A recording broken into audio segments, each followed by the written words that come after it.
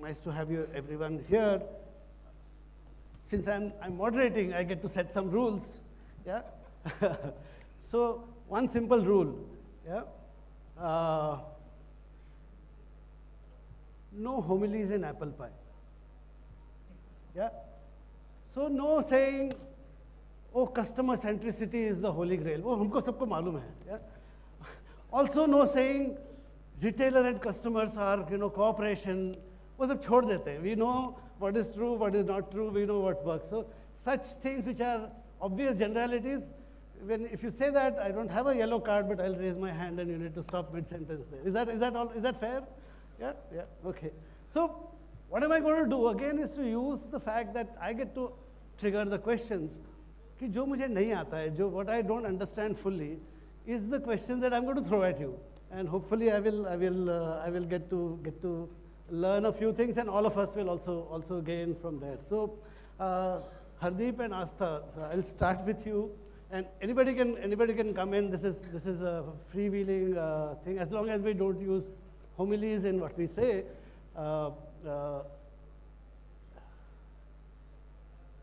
Instant shopping of groceries happening. Digital is the buzzword. What always intrigues me is what gets bought in physical stores, what gets bought in digital stores. What gets bought in a planned manner, what gets bought at an instant or at an impulse. ऐसा कुछ pattern है? Is there anything that you guys can add value to? Can you also add who along with what? Can you also add who along with what? Absolutely, correct. Yeah, so please do. Let's have Hardeep start the conversation. Thanks. I agree with you, Damodarji. Possibly the most underestimated potential in any kind of retail is this whole world of impulse shopping, especially impulse grocery. We have brought it to a point where impulse to most of us still means putting gums and candies around paws. The world is very big around impulse, and I'll just share a few, still early days for us, early days for me. I'm still a student of retail, but here's what I have picked up, operating 7-Eleven stores in Mumbai last 12-14 months. I think let me start with how you explained the theater of dream and the swamber. I think the first problem lies in the way we have defined the swamber of impulse grocery. It's always seen in silos, and to quote the swamber example, it's like no intercaste marriage allowed. The moment we open the thing to studying interplays between categories, equivalent to intercaste marriage in a swamber, this whole world of impulse starts to implode. To quote few examples, for example, one of the most bought combination of impulse in our stores in Mumbai is a sandwich with a cold coffee Tetra Pak. Now, in our silos of category definition, companies definition, the two sit in two different communities, categories, castes. But we never understand that in impulse, in that moment, that dating can happen between any two categories, and that's where impulse starts to implode. Another example would be one of the most bought product is the famous vada pav. And what goes best with vada pav? A can of Coke, aside from a cutting chai, and so on and so forth. So I think the first, we all are guilty of still being in the category silos and not understanding the sheer possibilities that the interplay can bring in this world of impulse grocery. The second is also the way we have designed and defined our formats. It's still taking a lot of effort. This is more a confession that we call it, big box means monthly destination. Small box means weekly shopping destination. So if you just step back, we are looking at this whole world from frequency of shopping. Just for a moment, change this definition to frequency of consumption. For example, look at a typical, let's say, a day in life of a customer, or our own life. In the last 3 hours that I have been around, I have sipped much more than I have snacked, and I have snacked much more than I had a meal. Now when you look at impulse, what do we put up around a POS? The gums, the candies, and the jellies. Where are the beverages? You just picked up a beverage, by the way. So my interaction with beverage, a water, a chai, a coffee, a juice, a soda drink, is so high, but we have never looked at this whole space of impulse from frequency of consumption. Always guilty of looking at it from frequency of shopping. The two are very different. Specific to products, which, again, early days, still learning. I'm going to use a word, sin foods. Or let me use let me be politically right, the guilt eating. And the safest example would be sweets, the craving for sweet. No surprise, in a format which is built around impulse, a convenience format like a 7-Eleven and few more, the share of confectionery, desserts, ice creams, softies, it's a different world altogether, because at home, we all have Lakshman Rekha drawn, whether it is the consumption of sweet, in some houses, non-vegetarian food, so on and so forth. But let that swimwear happen in a convenience store, it starts to, there are no boundaries, and the biggest beneficiary of this is how some of these guilt foods start to implode. Last, I think, a thing which really still continues to surprise us is the whole area of gifting. In fact, 1 year back, we were just 2 stores, and just happened to put around Christmas time, this time of the year, and we just happened to put few store-assembled hampers. And before we realized, they were gone. And we are a convenience store, and by the way, it's not a popular product or it's not part of the 7-Eleven international portfolio. And a few days later, we again put up another hamper, gone. So one more area from the product side is the whole area of gifting. More than planned gifting, I think it's gone into, call it guilt gifting, impulse gifting, last minute choice. So I think, again, coming back, the world of opportunities is so big in impulse grocery that we are all guilty of underestimating it and restricting it to some very corner around POS. I think it deserves a much bigger play. So I'll take a step back. This entire panel is about what the modern millennial and Gen Z consumer is consuming and what are their changing habits, and I'm guilty of being one of the millennials and representing the population. And having traveled abroad, lived abroad, I used to be frustrated, in my early startup days, ad hoc work hours, nuclear families, I'm working, my husband's working, we're all busy. Why is there no convenience store chain in India? In the US, we were used to shopping at 7-Eleven, in Indonesia, at Indomart, Family Mart, Carrefour. I mean, there's just so many it's a $1 trillion global industry. And why, when India is the youngest population in the world, this format is just not setting a foot here? We all decided, me and my other 2 co-founders, that rather than waiting, let's just build India's convenience retail brand for the world. We're very patriotic and very nationalist, and tired of building international brands in India. We wanted to build an Indian brand for the world. And interestingly, the convenience retail format is what is driven by the millennial and the Gen Z population. So pretty much every product and service that is consumed within the first 1 hour of purchase, it's what's sold at a convenience store. And it's an entire gamut. I think anything and everything that's sold at a convenience store, I would define as impulse purchase. The 2 kinds of impulse purchases, number 1 is anything that's consumed within the first 1 hour, and we sell both products and services like instant cash. We're the first convenience store chain that launched instant cash pickups, right? You could just pay pay through UPI, and what we realize is that 5,000 rupees is the amount of money that people would rather get home delivered or pick up at a convenience store than take a drive to the nearest ATM where they'll be spending a lot more money on fuel and time and energy. So, this is a format that is driven by impulse purchases, and in that, one is obviously what's consumed immediately, and the other large section is that while you're there in the store, or if you're using our app, or if you are using us or browsing the new shop at any of our, we're omnichannel, so we're available across 12 channels. The one thing that people see is that, okay, I wanted this, but this also looks fascinating, I also want to buy that. And here I'd like to quote Mr. Damodar when he said, customers want new.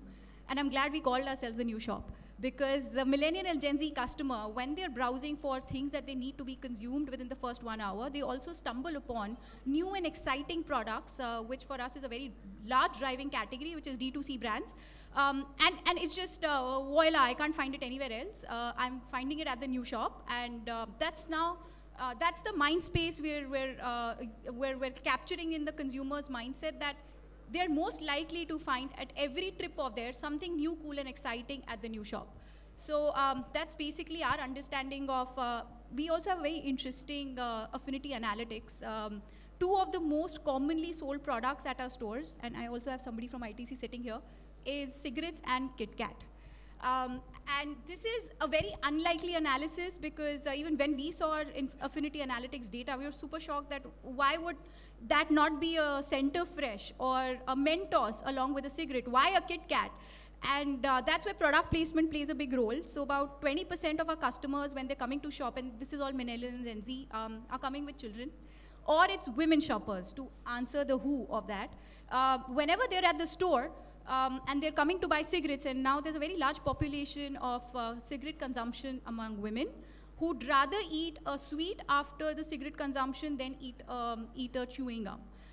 Also, when there are fathers who are bringing their kids to the stores, what they see is, the Kit Kat and the chocolates are placed right at the POS, and the cigarettes are placed behind the cashier.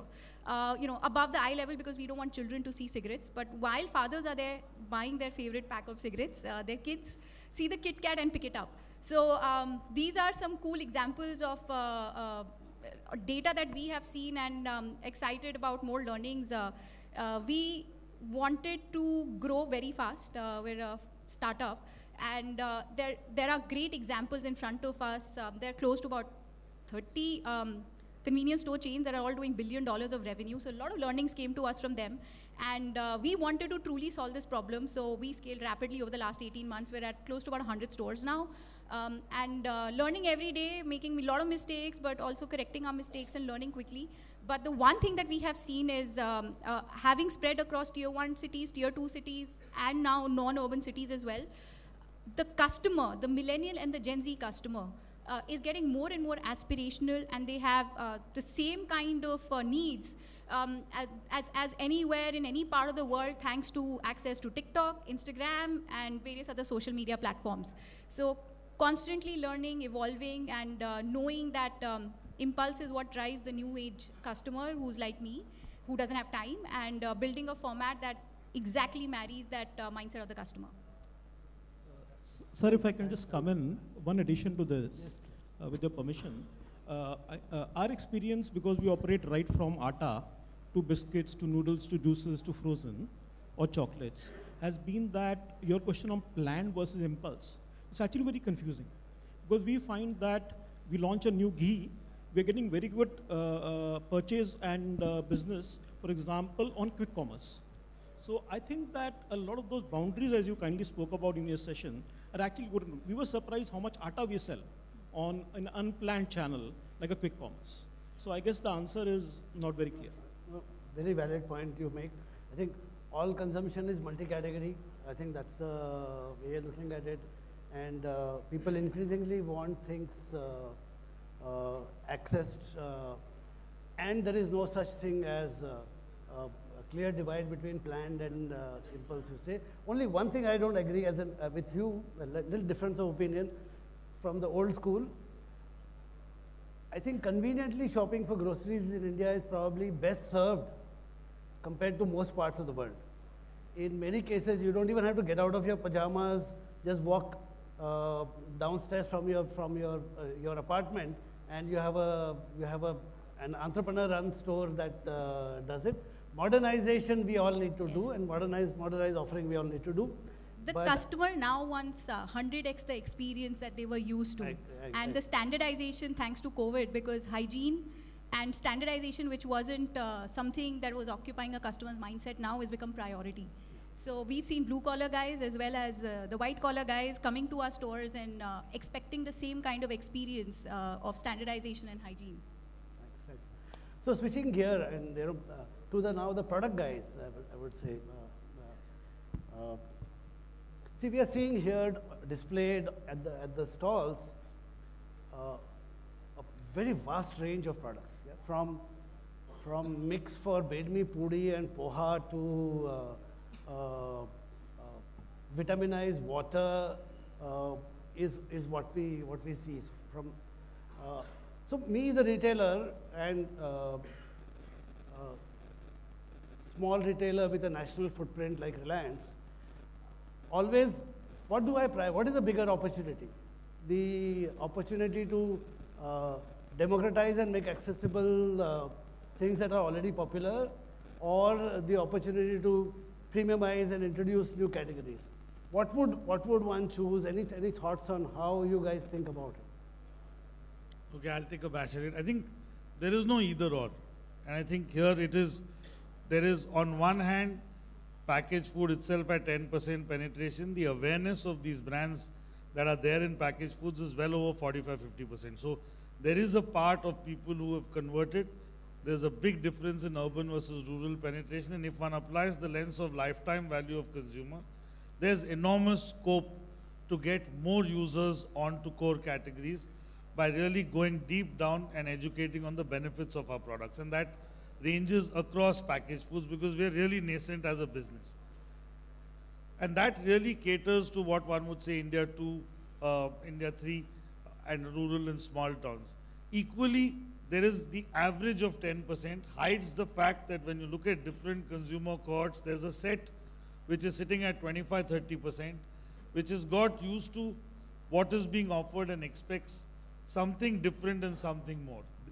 And therefore, given the size of our country, taking one average and working doesn't make sense. And hence, as long as there is one side of the country which is sitting at 30–40 penetration, premiumization is a great opportunity to grow because the core categories the consumers are really used to. So to me, both have equal headrooms of growth. One needs a longer term investment, but you get more loyalty and reward in the long term. The other, entry is easier, but scaling up can be difficult. So they come with their challenges, but I think there's opportunity both ends to grow. And which is what, when you started, you said we can grow for another generation because we can offer the choice. The choice can be more premium, and the choice can be presence of a choice as physical and e-com both grow to consumers who wanted it but can't access it. And that you guys are breaking boundaries. So to me, both is there to win. Yeah, I think I'll build on what Tan just said. Clearly, there is the premium end of the market which will continue to grow and probably outgrow the rest of the market. You know, the demographics will lead us there. Today, about 30% of our consuming households are, you know, what we call SEC ABC, which is middle class and above. Touch wood, the way India is going, by 2028, that will be almost 50% of households. So the premium end, because consumers are in the end going to have more disposable income in their hands, is going to outgrow the rest. But to completely agree, India will have opportunities wherever you look and whatever model you'd like to find.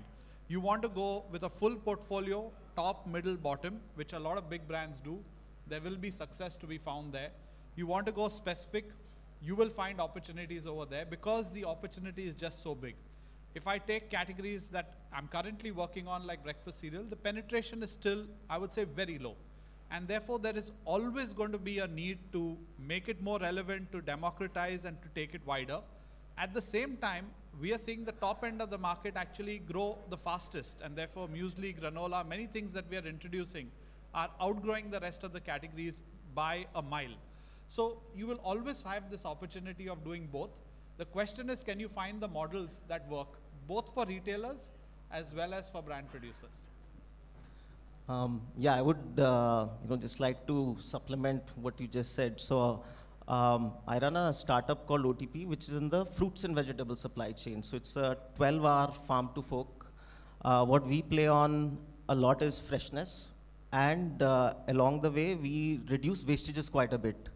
Like conventional supply chain sees 35%, we see like 4%. So that is 31% savings in wastages.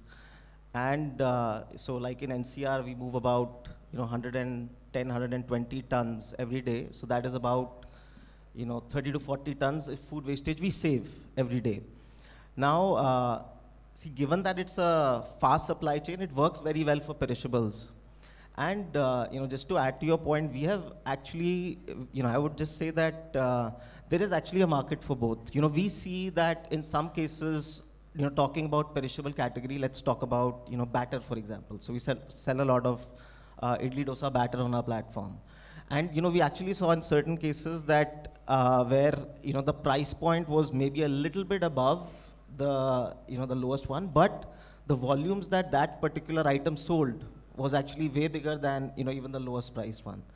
And then on the contrary, somehow if you look at in the fruits and vegetables category, we see that sometimes it is the premium SKU which actually takes up a larger market share. But broadly, what I see is that the consumer in India is very smart. He is very easily able to calculate the value that I'm getting for my money. And overall, we see a market for both. There is a segment of, I would say, the more affluent consumers, which is growing, which is a big market. But at the same time, we have a whole big long tail of consumers at the bottom of the pyramid as well, who have a need where just a lower price point can solve a value for them as well. I just wanted to add one point here. Tan was right that for a large manufacturer, both are available. But it's also interesting because Mr. Mull said we should be frank with each other.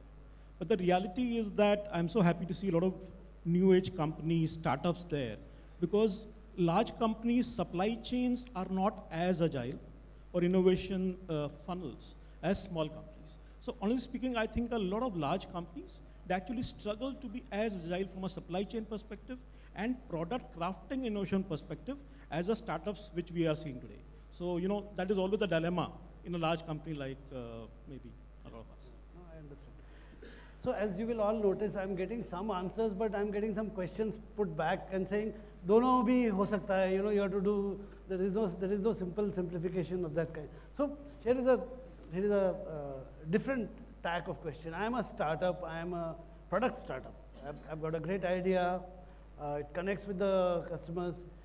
In this new world, and this anybody can take on, in this new world, is it possible for me to continue to flourish as completely D2C and get by with no distribution, no bypassing the physical retail altogether? Is it possible for me to be successful? Is it possible for me to flourish and saying, ye zarurat hi nahi hai talking to the supermarket walas? Oh yeah, OTP aap pata hai. Yeah, I mean, see, when I look at the market today, so I mean, as a brand, see, a lot of opportunities have opened up, right? With e-commerce, creating a way, then with the quick commerce, which is like 10-15 minute delivery. So I think, and if you look at the increasing trends, there are brands that are being built just on e-commerce. Like the other day, I don't recall the name, but there was a brand which had showed up on Shark Tank, and they were not available on any physical medium at all. And they were just selling on digital, and their sales like immediately skyrocketed after the Shark Tank episode. So coming to my point, I think as a brand, the opportunities have never been better, because there are players like us who are constantly scouting for newer products to sell and which we can entice to the consumer. And the advantage that we have is that we don't have to physically stock a lot of them, just in one warehouse, and we can get things moving. So I think there are, and modern retail also creates another opportunity where they can quickly, get it across. While GT, I think, is the hardest, although it has the biggest reach. But I think, for a young brand, I think the times have never been better, and I think they'll, only get better from here onwards. That's what I feel. Slightly different point of view. From levers, I'm saying the whole distribution poof, and you could do a flyover direct to the consumer. Is that dreaming, or is that way to succeed in the market? I don't think there is one model or the other. The simple answer is, with more avenues coming in on e-com or modern trade stores, a brand is now able to scale up to about 70 to 100 crores. But if you then talk about from that level to get, so if you take, for example, in our country, there are not many 1,000 crore brands that exist purely digitally. So there is a certain point in time when you take some of the most celebrated cases on built by e-commerce, they're currently very aggressive in the physical store to make their presence. And I think that happens because even if you take across categories, for us, for the country, distribution trade is well over 70% of the business. So the multiplier to just get physical reach of a very successful brand, which is important for the next wave of users, it starts making its presence felt when you touch the 100 crore. And I think over 2 decades earlier, brands struggled to scale up beyond 25, 30 crores. The 25 has moved to 100, but beyond 100, our experience of what's happening around, you do see the need to go well beyond not just modern trade stores, but also GT. And that, I think, is where the balance comes. Thankfully, it's not poof from our share price, so we are sorted. Interrupting, but I get a number from you, which is very good. And this is for everybody. If 70, 100 crore means success to you, then you can get by simplifying your model and going direct to consumer. But if you want to address the fuller market, then you have to. Can I add something there? Yes, please. Because we, as a young startup, we work with all D2C brands. And that 100 crore is actually the right number, but not every brand even gets there. Because it involves a very high customer acquisition cost if you're purely e-commerce, and then migrating from a purely e-commerce brand to offline is even a bigger challenge. So I'm sure everyone knows here, but the FMCG industry in India is a $740 billion industry, and e-commerce will become 3% of that by 2025. So the larger pie actually lies in offline, and offline cannot be ignored, and a lot of D2C brands we work with have made that big blunder of not planning to go omni-channel from day one, and they're actually struggling big time now, trying to occupy customer mind space. And the real test of a brand success is actually when they come online, when they go offline. They've not gotten their packaging right. If you're on Amazon or if you are running your own e-commerce website, your packaging could be anything. But when you actually enter the offline space and you are battling against, a Dabur or an ITC or an HUL products, and you don't have the packaging attractive enough, the customer will completely ignore it. In fact, not even see you, because the customer is used to a certain kind of a brand. So that's what we have realized, that 50 crores probably is still a number that people can get to, but then they're still burning money because they've spent a lot of money on customer acquisition costs. They've still not hit profitability, even if they're at a 50 crore or even a 100 crore revenue. They have to invest in an omni-channel kind of a distribution to really create a strong brand presence that we're talking about. No, I think excellent point. The fact that there is an opportunity to go up to 50 crore, हम ऐसे बात कर रहे हैं हल्का फुल्का, but go up to that level VC and succeed with the that's consumer after burning today. a lot of VC money. That's it. So a last question, and here I will touch another holy motherhood and apple pie thing, which gets spoken about at conferences like this. Is it a myth or a reality? The word that gets tossed around maximum is a word called omnichannel. ये कोई ऐसा, is it like a mythical creature that one business and one culture, one organization can be both digital and physical led simultaneously? Or in our experience, learning, in our thought, we believe that there is genetically physical organizations and teams and cultures, and there is genetically a digital organization. Does omnichannel happen, or is it a chimera that gets spoken about more here, not in the marketplace? So, sir, obviously, like I take a company like ITC, which is primarily a tobacco or a atta biscuit company, and maybe we service 45 million outlets on a weekly basis. So obviously, it is a challenge to change your mindsets. It is a challenge to craft, as I mentioned, supply chains, because you are used to sending a truckload of atta to a distributor, and then you are talking about changing the entire marketing value chain, manufacturing agility, etc. You are right that the need for agility is there when you have a success or whatever built on a certain value chain. Having said that, I mentioned that companies like us, I think it is kudos to the startups here, that we get challenged and we learn from them. And I think that is where the power of learning is, that there are certain things that a company which has built on a value chain, which is mass marketing has, and there are certain things that need to be developed. But I think that if I look at especially the younger part of our, let's say, employee base, the youngsters who are, I think those are the people who are actually teaching us that how to look at digital marketing, how to look at D2C. So I think the entire ecosystem is coming together, but you're right that when we start thinking, we think कि एक TVC बनाना है. TVC को चलाएंगे and work will be done. So you're right, there is a mindset, and that is changing over time. So just to compliment one, it is not a PowerPoint, it's reality. And the reason I say it is, let's put the shopper or the customer, like you started the session with your address around the Swayamvar. So let's put her in the center. In the days when she was shopping just from the neighborhood, she saw great ambience of modern trade. She never left the neighborhood. She started shopping in both. Then, when various circumstances, COVID being one part, etc., she thought it is safer to order online. She still didn't leave the modern trade store, and neither did she leave the general trade store. So she is finding, depending on her time and what is easy for her to browse and pick up, she's using all of them, which is truly omnichannel. So for sure, not a PowerPoint slide, happening in reality, making life more difficult to get products discovered, but that's where she is, that's how she's going, and therefore we'll all follow it. I would agree with Tan. You know, I think this, whatever data analysis we do of our customer database, one day the same customer is in the store, next day the same customer is asking for home delivery. Both are going to coexist. What you have to ensure is your product and service experience is consistent regardless of channel. And that's where those hard choices, prudent choices come in play.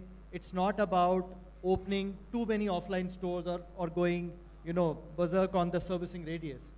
Draw a line such that your product and service experience is consistent and good, regardless of channel that you're in. So the new shop is an omni-channel chain, and planned for it, we were COVID babies. We launched in 2020, and the reason why we've grown so fast is because we thought omni-channel from day one, and there's something that we've observed. Offline presence will give you a strong foundation to get your supply chain, customer access, everything in one go. But e-commerce, being online present, will give you the scale, right? So what we realized is, you know, after our 55 stores, we launched our own app, and we reached 100,000 app downloads without a single rupee spent on marketing. And it's the same customer who has been our loyal customer base and wants to order from us through all channels.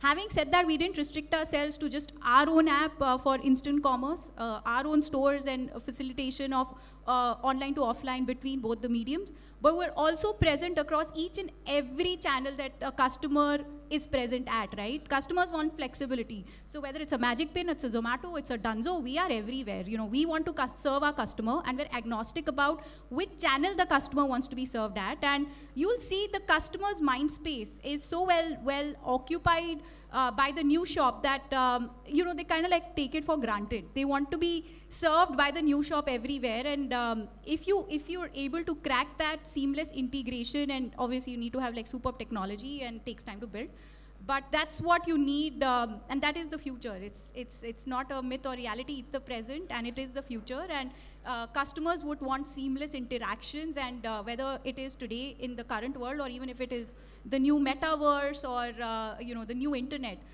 you have to be present everywhere that the customer is present, and have to be completely accepting of the flexibility that the customer wants. So there are two notes that I take from this. There is no such thing as an e-commerce customer or a kirana customer or a supermarket customer. There is an e-commerce occasion in the life of the same customer, and there is a supermarket occasion in the life of the customer. The second one, which is a little more personal, the youngest member of the panel made 2 points which said offline stores matter. Yeah, thankfully I will keep my job for another few years and will be successful. Thank you very much, and lovely talking to you.